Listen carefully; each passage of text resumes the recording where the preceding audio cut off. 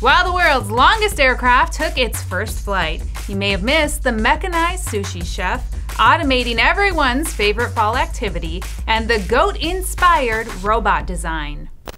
Welcome to In Case You Missed It, where with any luck, our future children will not die from dog toy stunts like these.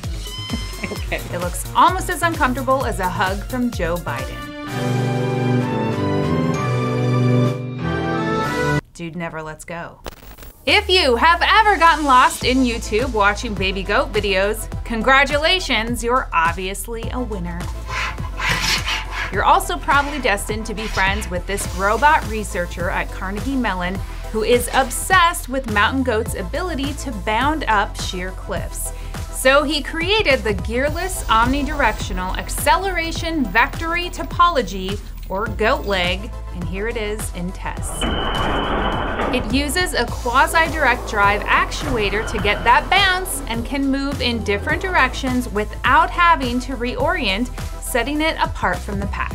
Sorry, for goats, that'd be tribe. Its creator imagines it being used in robots in tight spaces or involved in long-distance missions of the future. Picking a basket full of apples can be fun for you and a significant other for about 20 minutes tops. Picking an entire orchard's worth of apples, not a good time. This automated fruit plucking machine from Abundant Robotics Inc. could help.